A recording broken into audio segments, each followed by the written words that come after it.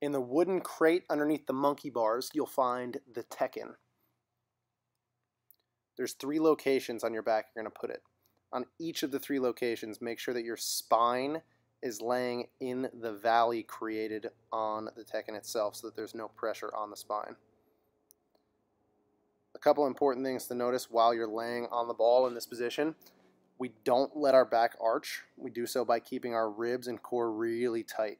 Once we're in position, we're going to reach one arm overhead at a time. Right arm first, then left, and you'll go back and forth with those 2 for 4 separate holds. When you're done with 4 each individual arm, you'll go both arms at the same time for 4, and that's 12 total times, and then you shift to the next position. What you just saw was the ball underneath my scaps. Now you're looking at the ball in the middle of my scaps, and now you're looking up towards the top, just underneath my traps.